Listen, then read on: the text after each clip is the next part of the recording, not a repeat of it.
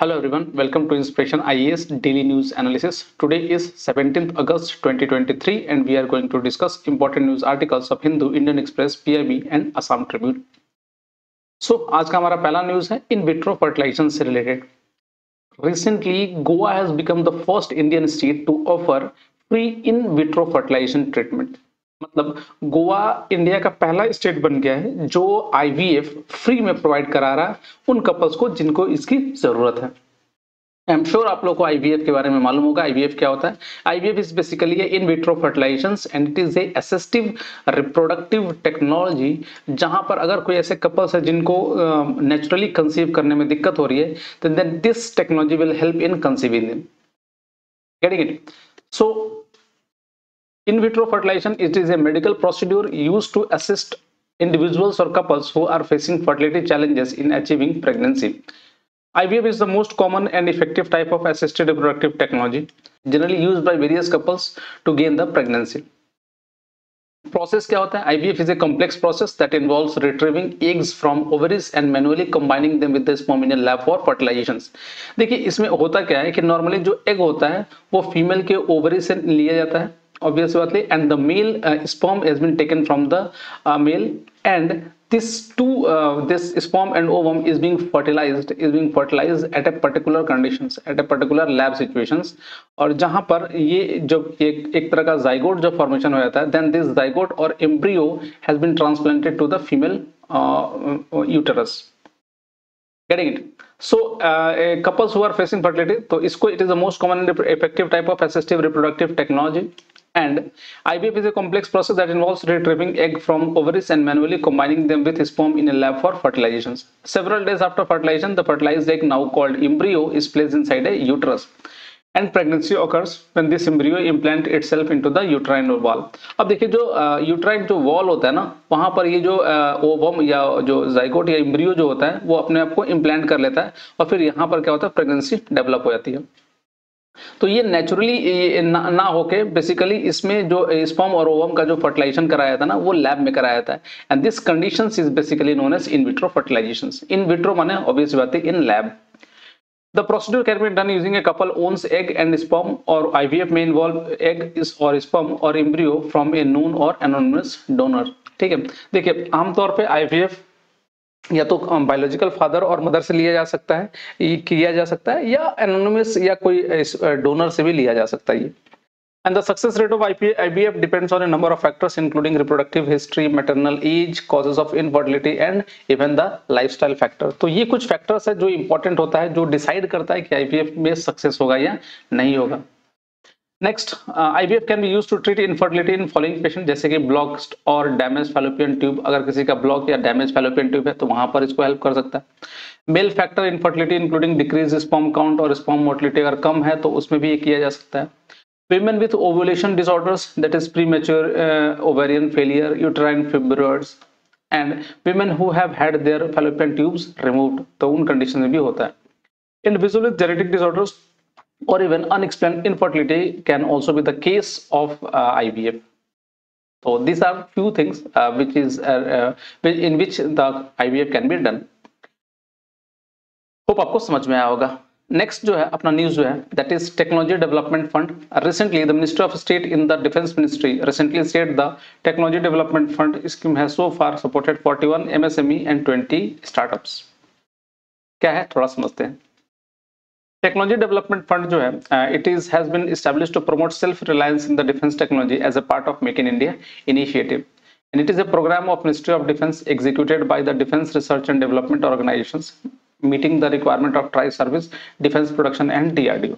So about technology development fund के बारे में अगर समझा जाए तो it is basically the scheme encouraged to in the participations of public private industries, especially MSME, to create an ecosystem for enhancing cutting edge technology capabilities for defense applications.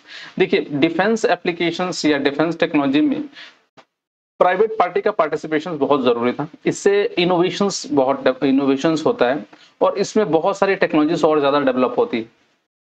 और इसके चलते होता क्या है कि हमारी जो कटिंग एज टेक्नोलॉजीज या जो भी रिसोर्सेज जो हो गए वो सिर्फ गवर्नमेंट नहीं, बाकी प्राइवेट इंडिविजुअल्स या प्राइवेट ऑर्गेनाइजेशंस भी इसमें लगा सकते हैं। And this will help in providing the equipments और the technologies to our defence forces. It support indigenous development of components, product system and technologies by MSMEs and startups. Next eligibility क्या है? MSMEs and startup registered in India. पहले तो वो जो MSME या startup जो होंगे वो इंडिया में रजिस्टर्ड होने चाहिए.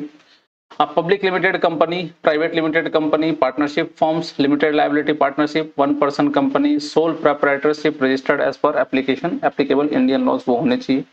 The industries has to be owned and controlled by an Indian citizen, वो इंडियन सिटीजन होना चाहिए. Industries with foreign investment of 49% और लेस इन्वेस्टमेंट ही होने चाहिए फॉरेन से. तो ये कुछ एलिजिबिलिटी क्राइटेरिया है एमएसएमईज का. दूसरा, फंडिंग सपोर्ट अगर होगा तो funding will be through provisions of grant to the industries and the project cost of up to ₹10 crore will be considered for funding subjects to a maximum of 90% of the total project cost. Industries may work in collaboration with academic or research institutions. The work involvement of academia cannot exceed 40% of the total project cost, or the funding will be linked to mutually agreed milestone. तो ये कुछ criteria है. Funds will be released either in advance against a bank guarantee of the same amount as collateral or reimbursement based on the completion of the milestone. Subsequent installments will be released on successful completions of a milestone. Getting it? Next program, the focus will be on the development of technologies that will from the kernels of component assemblies, which will be in turn be used to develop defense equipments. ठीक है. दूसरा, the scheme will be limited to development of technologies or prototype of products having potential uses of services. Next, TDF scheme का जो main insights ये है, एक तो funding up to ₹10 crore to the industries ये होगा. Industries must be owned by the Indian citizen and development period should be 2 years. तो ये कुछ बेसिक इनसाइट है आपके TDF स्कीम का. So that is regarding the TDF. Next, PM e-bus Seva. Recently, the Union Cabinet recently approved the PM e-bus Seva scheme for augmenting city bus operations. तो ये भी एक अच्छा, बहुत ही अच्छा न्यूज है. और PM e-bus Seva जो होगा, that is their government is planning to run almost around 10,000 e-buses. थोड़ा समझते हैं. PM e-bus Seva के बारे में बोला जाए तो under the PM e-bus Seva scheme, 10,000 e-buses will be deployed across cities in the country. And support for operations under this scheme, city has operation will be done on a public-private partnership model. And this scheme will support bus operation for 10 years. 10 years तक की bus operations होगा. City or state shall be responsible for running the buses and making payment to the bus operators. And the central government will support these bus operations by providing subsidy to the extent specified in the proposed scheme. तो जो भी होगा subsidy provide कराया जाएगा बस owners को. Next, funding क्या होगा? It has been allocated A total funding of ₹57,613 crore. And out of this financial provisions, the central government will contribute ₹20,000 crore, while the remaining portion will be covered by the state government. Next, coverage के बारे में बोला जाता है. Scheme will cover cities with 3 lakh and above population. Obvious सी बात है, ऐसे शहर जहां पर 3 लाख से ज्यादा लोग रहते हो तो उसी शहरों में ये बसेस चलेगी. And priority will be given two cities not having organised bus services. So that is regarding the e-bus सेवा. नेक्स्ट, अपना अगला जो न्यूज है वो है PM Vishwakarma Kaushal Yojana, Kaushal Samman Yojana. Recently, the Cabinet Committee on Economic Affairs, chaired by the Prime Minister of India, approved the PM Vishwakarma scheme. इस scheme के बारे में अगर समझा जाए, it is a central sector scheme with financial outlay of ₹13,000 crore, जिसका time period होगा 2023 से लेकर 2024 to 2027-28. It's aimed to strengthen and nurture the Guru Shishya Parampara or family-based practice of traditional skills by artisan and craftsperson people working with their hands and tools. तो basically आप समझिए जी, जो workman होते हैं ना, जो गोल्ड स्मिथ जो होते हैं या सॉरी जो ब्लैक स्मिथ होते हैं, उनके लिए या वैसे ही लोगों के लिए जो अपने हाथ और टूल से काम करते हैं, उनके डेवलपमेंट के लिए ये स्कीम लाया गया. The scheme also aims at improving the quality as well as the reach of products and services of artisans and craftspersons, and to ensure that the Vishwakarma are integrated with the domestic and global value chains. Next, under this scheme, artisans and craft peoples will be provided recognition through PM Vishwakarma certificate and ID card, trade support up to ₹1 lakh and ₹2 lakh second tranche with a concessional interest rates of 5%. The scheme will further provide skill upgradations, toolkit incentives for digital transactions and marketing support. Under the scheme, there will be two types of skilling program, basic and advanced, and a stipend of ₹500 per day will also be provided. The beneficiary will while undergoing skill training. Okay? It is basically a central sector scheme to support traditional artisans and craft workers of rural and urban areas.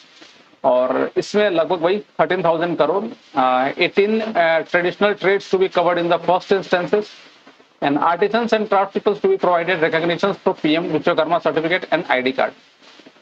Credit support जो होगा वो ₹1 lakh पहली बार, 2 lakh second bar, and the scheme to provide skill upgradations, toolkit incentive for digital transaction and marketing support. इसमें जो 18 जो trades है वो कौन-कौन से हैं? जैसे एक तो कारपेंटर हो गया, दूसरा boat maker, armour, a blacksmith, hammer and toolkit maker, locksmith, goldsmith, potter, sculptors, cobbler, mason, basket and mat, broom maker, doll maker and barber, garland maker, washerman, tailor, fishing net maker. तो ये सब जो आपके schemes है ना ये सारे include होंगे पीएम विश्वकर्मा स्कीम से related. So that's all for today from our and. आज के लिए इतना ही. And if you want the PDF lecture of this video, you can download from our Telegram channel. And you can also follow our social media page like Facebook, Instagram, and YouTube for such other video contents. Thanks for watching, and please do take care of yourself, as well as please do subscribe to our YouTube channel and our Facebook page for such other video contents. Take care.